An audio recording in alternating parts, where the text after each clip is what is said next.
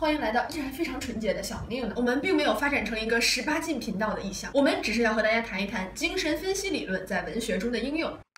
弗洛伊德这神经病。首先，精神病和神经病是不一样的。一头摔倒在地上，摔了个半身不遂，这是摔出了神经病；一头摔倒在地上，伸展开四肢开始爬行，把自己当成了壁虎，这是精神病。弗洛伊德研究的更多的是精神病。第二，精神分析理论不只研究精神病，它可以被应用于所有人，包括你和我。第三，精神分析理论是由弗洛伊德创始没错，但精神分析理论大于弗洛伊德个人的理论。你把荣格、拉康、阿德勒，还有弗洛伊德的女儿安娜·弗洛伊德都不算人了吗？为什么精神分析理论会被应用到文学中呢？因为精神分析对于人的行为是有很大借鉴意义的，而文学作品本身描绘的就是各种各样的人类行为。那么对于文学作品中的现象进行心理分析，可能会让我们发现作品人物表面下的深层次动机和蕴含的意义，从而让我们深入挖掘文本的内涵。那么弗洛伊德作为一个心理学家，他的学说为什么会被应用到文学领域呢？俗话说得好，不想当厨师的司机不是好士兵。弗老先生并不只是一个心理学家，他的著作除了我们熟悉的《梦的解析》等心理学著作之外，还有很多文艺论著，比如《作家与白日梦》、陀思妥耶夫斯基及弑父等。他的文艺观是他精神分析学理论体系的重要组成部分，而弗洛伊德本身对文艺也有着极大的兴趣，而且我们必须承认，他的精神分析法为文学和心理学架起了桥梁，为人们提供了一个解读文学作品的崭新角度。所以弗洛伊德究竟说了点什么呢？首先是他关于心理类型模式的思想，他认为意识有3个层次：潜意识、意识与潜意识。这里我们就不对这3个概念展开解释，感兴趣的同学可以戳这里阅读。后来他又提出了心理过程的结构模式，把人格结构分为本我、自我和超我3个部分。本我由先天本能和欲望组成，是人格中最原始的部分，按快乐原则活动。自我而由本我分化而来，是通过知觉意识机制被外部世界修正过的那部分自我，在出生后开始发展，调和本能冲动和外部世界的张力，按现实原则活动。超我从自我内部分化出来，压制本能冲动，是道德化的自我，遵循至善原则。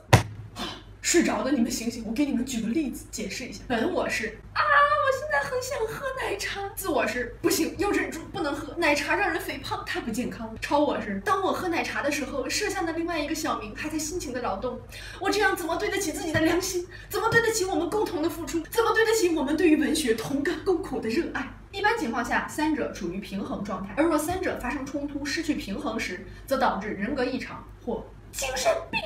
而晚年，弗洛伊德又将本我修正为2类，即死亡本能和生存本能，这都是人类动物性的表现。前者是一种回归无机状态的倾向，常常表现为破坏和毁灭的冲动。当它转向机体内部时，导致个体的自责，甚至自伤自杀；当它转向外部世界时，导致对他人的攻击、仇恨、谋杀等。而后者则是同维持个体生存以及绵延种族有关的最广义的性本，它追求自我满足，不顾社会和他人。提到生存本能，就不能不谈弗洛伊德可能最出名的概念利比多，也就是性本能。弗洛伊德是泛性论的提出者，他认为一个人从出生到衰老，一切快感都直接或间接的与性有关，一切行为的动机都可归结为性本能的冲动。人格的发展过程即性心理的发展过程，而且性欲的这种决定作用并不只局限于个人，甚至就整个人类社会而言，也起着极为重要的作用。禁忌、法律都针对性欲问题而产生，社会、宗教、道德的起源都是性，艺术不过是性欲升华的结果。当然，关于弗洛伊德的主张是否是真的泛泛而谈的泛性论是有争议的，但我们不能否认的是，性或者说情感在精神分析理论中的确占了主要的地位。以上我们提到了2个大方向：第一，弗洛伊德关于自我、本我、超我的理论；第二，和死亡、生存本能的理论都在文学作品中有所应用。比如批评家卡佛尔·考林斯在深入研究了美国作家福克纳的名著《喧嚣与愤怒》后指出，福克纳在这部小说中有3大段描写细微、视角新颖的内心独白，这就是受到了弗洛伊德理论影响的证明。作品中的本杰明的一段自言自语可以看作是源自本我的翻版，昆汀的独白反映了他的自我意识，加森的独白则是超我的表现。如果把这3个人物的表白加在一起，就可以对应弗洛伊德有关人格的3个层次理论。而诗人艾略特的长篇诗作《荒原》也可以应用精神分析理论来解释。作品开头描绘了这样一个场景：